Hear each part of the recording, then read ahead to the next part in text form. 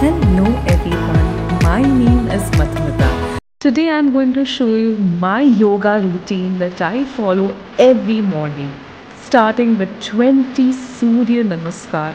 This is so important for our body. It gets the blood flow circulation going and provides a complete stretch in our back, legs, necks, and the entire body, which creates a very good stretch in the morning.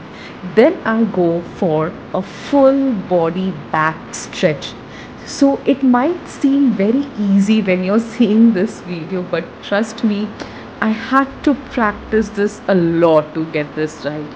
Then I start with my full leg stretch. And as you can see in this video, I am not stopping at all. I am not shifting my legs. Then I start with 25 obliques at each side. Now, this oblique yoga exercise helps in shaping and toning the body.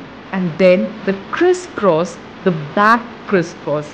This I do 50 times, and this helps a lot in the circulation of blood and also helping to get more flexibility, and it also helps in reducing back pain. Next I do is the 25 lunges each leg. Now lunges have a very good benefit. It helps strengthen the leg muscles. Ultimately legs are the only thing that supports our body.